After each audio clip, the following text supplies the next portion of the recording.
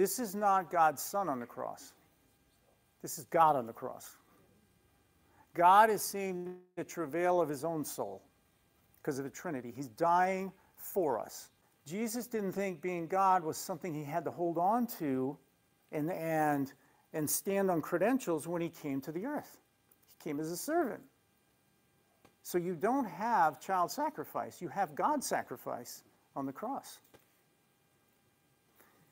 People don't think this through. They don't think deeper about this. He literally is putting his plan in place, and the Father sends his Son to be obedient to him. The Son's obedient, and the Son dies on the cross.